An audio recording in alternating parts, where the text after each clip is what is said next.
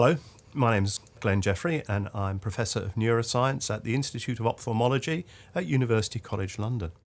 I'm interested in the impact of light not only on the eye but also in the body in general. So how does sunlight affect our body? How does light from man-made devices affect our visual system? That's really where most of my research is centred. We've evolved in natural sunlight for millions of years, and that's got a really good balance between the blue and the red, and it's determined so many factors in our lives. But the trouble is now we're working inside, we're living inside, and what has tended to happen is that there's been a growth in the dominance of blue in our visual environment, which is very different from our evolutionary history. Blue light has some advantages. It makes images look sharp. So in an industrial environment or looking at a computer screen, blue is good because it increases awareness and attention. But unfortunately, it also has a downside to it. Long exposure to blue light is associated with eye strain, and funnily enough, and people don't really know this, it can actually even change your blood pressure and it can change your heart rate. It can also reduce mitochondrial function. Mitochondria provide the energy in our cells for all the things that we do, and it can undermine general metabolism. Exposure to blue light late in the day disrupts our circadian patterns.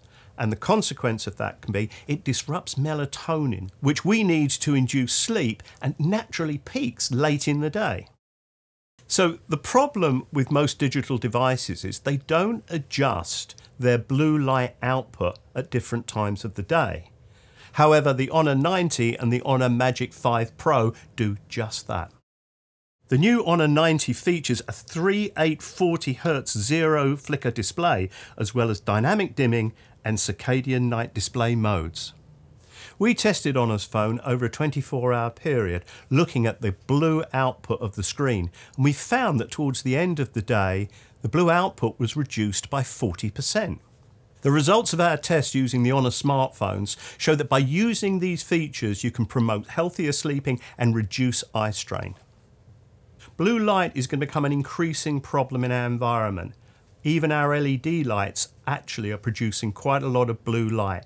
This in the long run is going to be detrimental for physiology. It's a problem sitting in the background that is going to start peaking perhaps in the next 5 to 10 years. A technological shift to address this problem is really needed, and that's one of the things HONOR are doing with features such as dynamic dimming and circadian night display.